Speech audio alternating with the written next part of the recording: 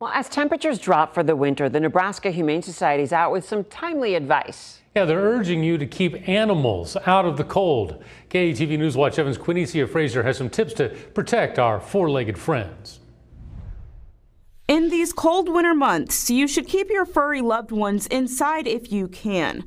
But if not, a dog would need to have a dog house that is big enough for them to walk in, turn around once and lie down, small enough to keep body heat in, big enough to actually get the whole pet in there. Nebraska Humane Society spokeswoman Pam Weiss says you should insulate your dog houses to keep them warm. The problem is an animal gets snowy, goes into the house, then the snow melts with their body heat and then refreezes. And so you can create an ice, blanket on the bottom. Also, fresh, unfrozen water is key. People think about water in the summertime, but not in the wintertime. And in the wintertime, you've got to have that water to be able to process the food, to burn the calories, to stay warm. With Christmas right around the corner, a puppy or kitten will be on top of a lot of lists. You may want to make sure that they come along with you, just to make sure that the pet is what they're looking for. But before you head out to the shelter, you might want to make sure the person you're gifting the pet to actually wants it. I know it kind of wrecks the surprise, but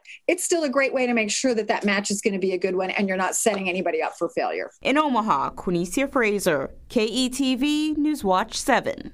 That's great advice. The Humane Society says there is still a need for adoptions, though. You can find a link to their website. It's in this story at KETV.com.